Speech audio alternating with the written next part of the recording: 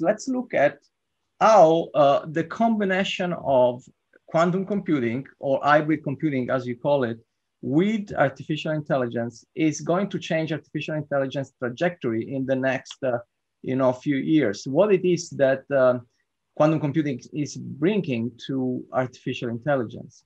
Artificial intelligence and data science is where a lot of computer science, mathematics, and statistics come together and meet one another. It's about, if we want to do pattern recognition, how are we going to use those fields and mathematical models, parameter tuning in order to accomplish an objective which is quite easily understood by, all of our friends and our families in terms of their use cases. And as we're developing those machine learning techniques to reach objectives like really efficient classification of images or really handy techniques at anomaly detection as we're handling transactions, we are using mathematical modeling techniques, the ones that computers can calculate really easily for us. And as that research in that field has been broadening, people have been exploring the bounds of what kind of mathematical models are easily calculated with computers. An important thing to keep in mind is that everything that a computer is doing for us basically has to get broken down into simple steps of addition and multiplication. And any task that doesn't break down easily into that is effectively not going to get well calculated by a computer. And that's going to create a limit of what kind of techniques machine learning and data science can approach. So a quantum computer is basically opening up an area of those problems where you're doing modeling where it's not just important the selection of certain opportunities, but also the combination.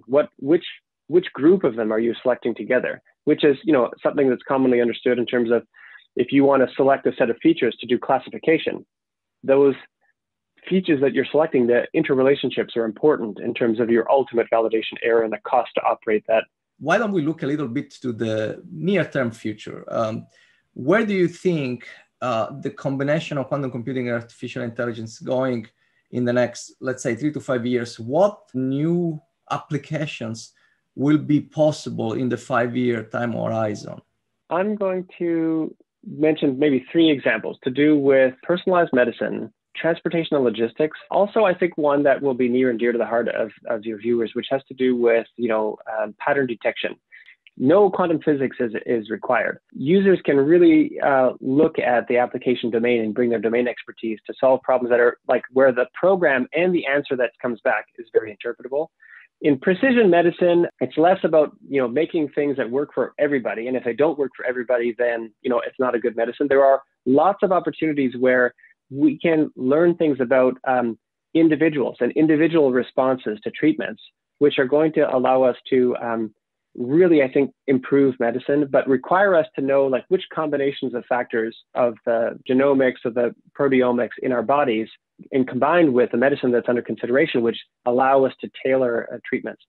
In transportation and logistics, really, that's a problem of both helping folks to sort of really see how to do problem formulation, how to express their problems in a way that computers can understand, as well as the fact that even simple expressions are very complex for computers to handle. And these quantum classical hybrids are opening opportunities for business to look at a lot of their decision variables at one time and get those efficiencies that were previously unavailable to them.